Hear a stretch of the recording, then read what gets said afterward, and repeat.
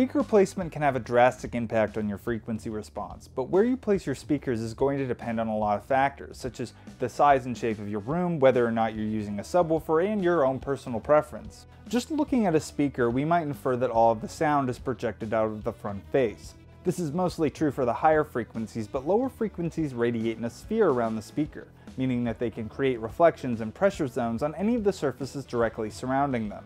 This is where the concept of speaker boundary interference response comes into play.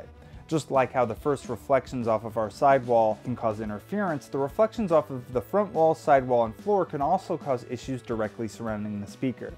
No matter the distance from the speaker to the wall, there will always be phase interference in the frequencies that correspond to that distance. So any distance between your speaker and your wall will create phase cancellation at 1/4 the wavelength. This is because after the sound reflects off the wall back to the speaker position, it has traveled 1/2 the wavelength and arrives at the sound source 180 degrees out of phase with the original sound. At 1/2 the wavelength to the wall, the sound travels the full length of the wave, so it's completely in phase when it bounces back to the speaker.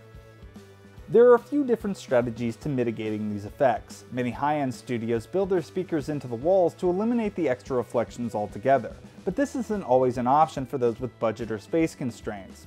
One common solution is to bring your speakers out 4 feet or more from the front and side walls.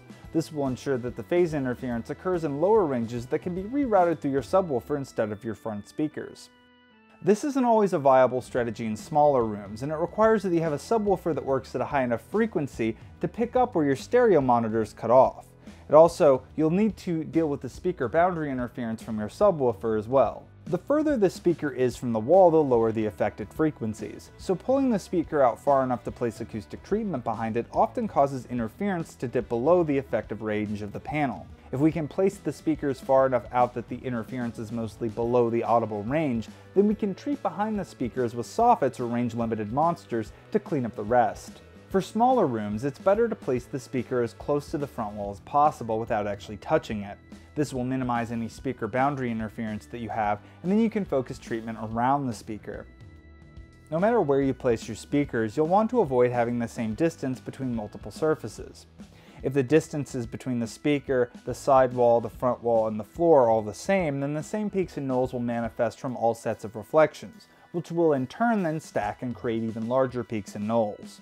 Speaker boundary interference response can be a very messy subject, so feel free to take these guidelines and experiment with your speaker placement and treatment options until you get what works right for you. As always, you can visit us on our website where you can find tons of useful tools and articles, as well as our free consultation form where you can get free acoustic advice tailored to your room.